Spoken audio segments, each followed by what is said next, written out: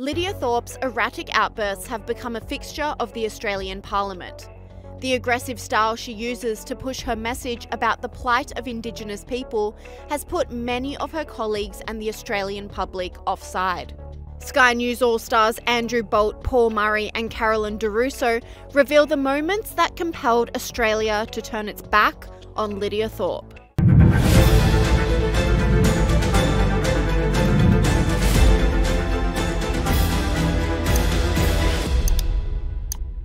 Lidia Thorpe was initially seen as a passionate representative of Indigenous people in Australia's Parliament. Her colleagues and supporters appreciated her advocacy for minorities and her crusade to stand up for the needs of First Nations people. However, over recent times, her advocacy has turned downright bizarre.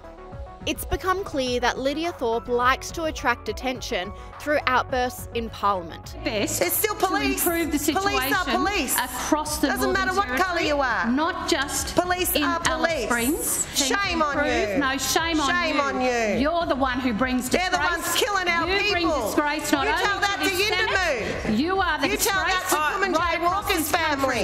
How dare you? Tell that to Woman Jane Walker's family. You're a disgrace. Concrete slab. Senate, and you're a disgrace to your people. Okay. And yeah, I wore my gammon t-shirt. Senator Thorpe, please resume your seat. I asked you respectfully, in fact, I ordered you to cover your shirt because any slogans that can be read by me are inappropriate. So please don't also then refer to it. Is that racism? Is that racism? Can I just call out racism in this chamber right now, please? Chair, President, call it out. And recently, she's doubled down and taken her outburst to the streets, revealed by Sky News All-Star Andrew Bolt. Lidia Thorpe became the first federal politician I can think of to be banned for life even by a strip club, a strippers club, for being abusive and racist. I mean, how low can a politician go? Now, Thorpe was at this strip club on Saturday night for some party, and the management says she was going around telling white men that they were on stolen land. Now, I should say that Thorpe has a white father herself. Doesn't matter. When she left the club around 3 a.m, it got even nastier. You know what I say? You know what I say to you? Shut up. You know what I say to you? And you? You're a racist penis. Tom.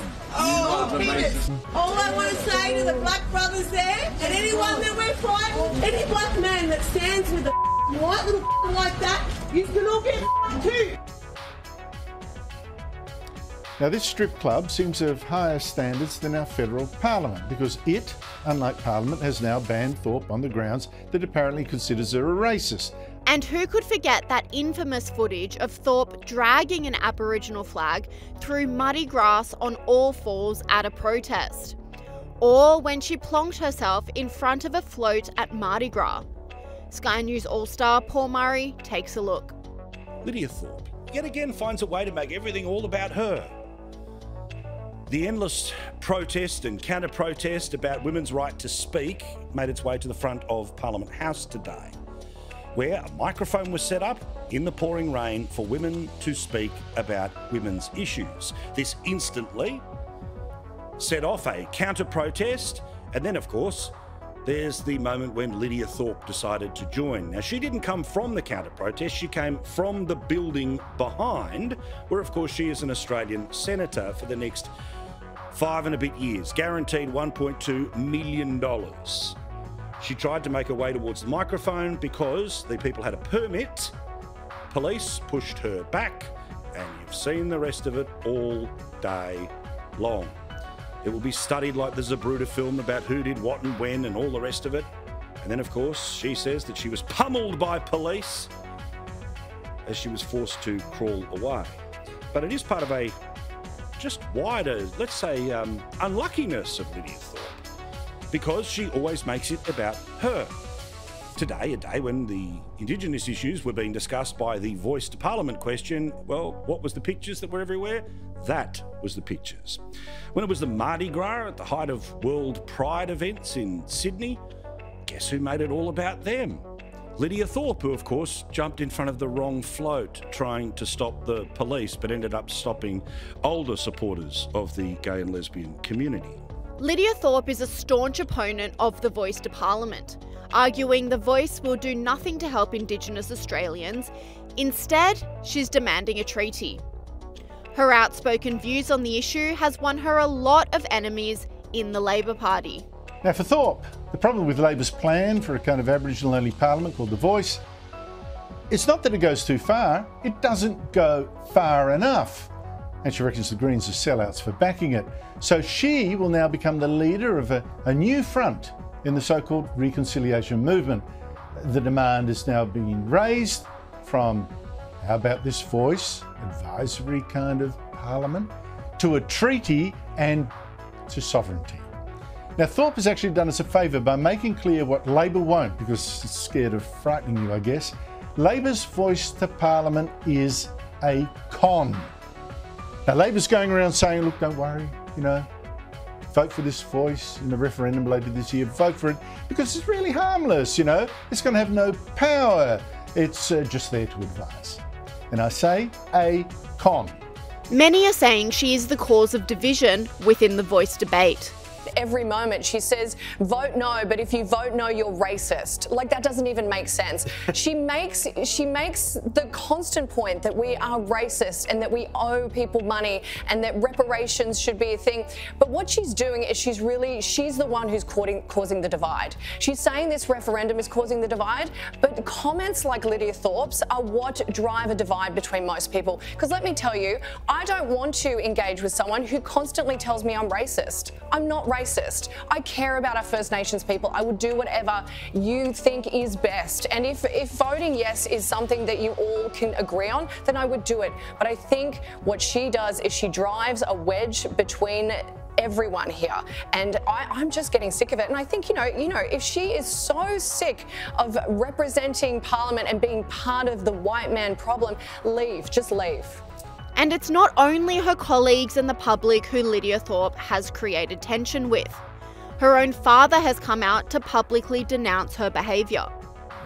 The way I see it, the way she is and the way she's changed over the years is that I think she's a very racist person against white people, and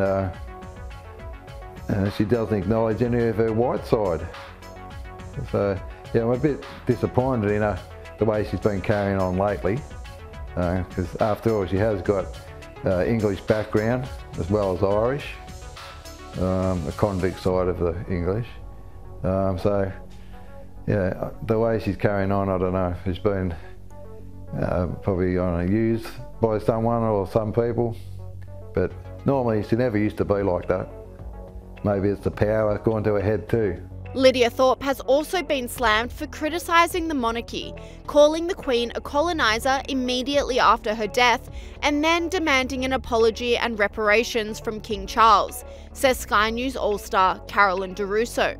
Lidia Thorpe, our favourite senator, she's joined an international push to demand an apology from King Charles. She signed this open letter from a lot of Indigenous groups saying that they want King Charles III to make a formal apology and begin a process of repairing the damage of colonisation, including returning the stolen wealth that has been taken from our people. There you go. Should she take that letter to the coronation, perhaps? No, prob's not. And what's Charles apologising for? Does she maybe not realise that at the time that the First Fleet arrived in Australia, we actually weren't an absolute monarchy? There was a parliament. Maybe take it up with the family of Pitt the Younger. That's probably a more important. But like, why are we having this conversation? It's pointless. It's looking backwards. It is just the same dysfunctional, greasy pole of victimhood we've come to know and love. You've embarrassed me now, Caroline. Sorry. But she's right, isn't she? Andrew Bolt has exposed Lidia Thorpe's hypocrisy, revealing the alleged savagery inflicted by her own tribe. Peace and harmony. Well, in fact, as I've now been reminded, Thorpe's old tribe was itself guilty of massacres. Here is Thorpe identifying herself as a member of the Gunai clan of Gippsland. I'm a Gunai Gunichimar and Japarang woman. In fact, the Gunai, also known as Kunai, were guilty of one of the worst massacres of Aborigines known to early colonialists. There's even a page devoted to it on Wikipedia, giving sources. The Warrawin Massacre, it's called, Warrawin, or Place of Sorrow. And historian Maria Hansen-Fels has also written about it. Now, key source of what we know about this massacre is William Thomas, the Assistant Protector of Aborigines at Port Phillip, it was the colony at Melbourne. In letters, he reported claims of locals as 77 people of the local Bunurong tribe had been killed by the Gunai in a dawn raid at Brighton, a beachside area of Melbourne. And 4 years later, George Augustus Robinson, the famous Chief Protector of Aborigines, said Aborigines in Gippsland told him 70 Bunurong had been killed. Now, the site of this massacre is believed to be one or both these adjacent parks in Brighton, Landcox Park and Burlingham Park. And maybe a monument to this massacre should be put up there, don't you think? But the question now is, will Lidia Thorpe apologise for that massacre of Aborigines by her old tribe? Will she pay reparations? Or are massacres of Aborigines only bad if they were done by whites? Sky News All-Star Joe Hildebrand says Lidia Thorpe's theatrics are all a desperate attempt to remain relevant. It's all part of the form. I mean, Lydia's almost backed herself, Senator Thorpe, I should say. Please. Let's give her the respect she deserves. Has pretty much backed her into, I mean, she does it for everyone else, doesn't she? Has pretty much backed herself into a corner where she has to keep getting more and more hysterical, more and more extreme, more and more outrageous, because otherwise it would just be a long, slow decline.